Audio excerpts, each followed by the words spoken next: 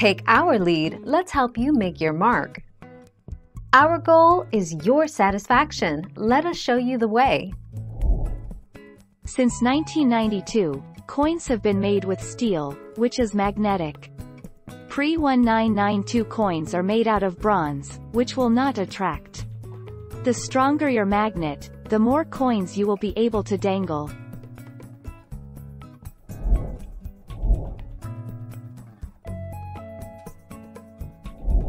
Let's help you make your mark.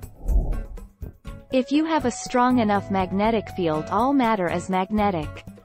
So the short answer is, no, copper isn't magnetic.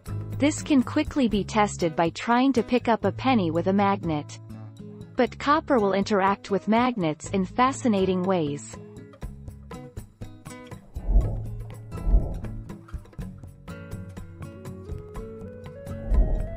Take our lead. The iron content in the steel core is what makes them magnetic. Since January 2012, the silver, 5p and 10p coins have also been made from a plated steel, in turn making them magnetic. While they changed more recently than the coppers, you will actually find that a higher percentage of 5p and 10p coins are magnetic.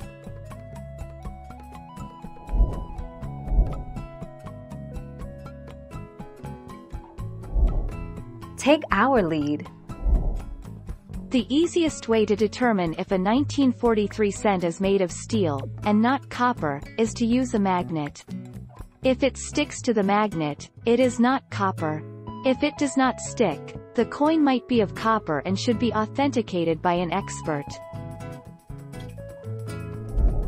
Thank you for watching. Please subscribe and hit the bell notification.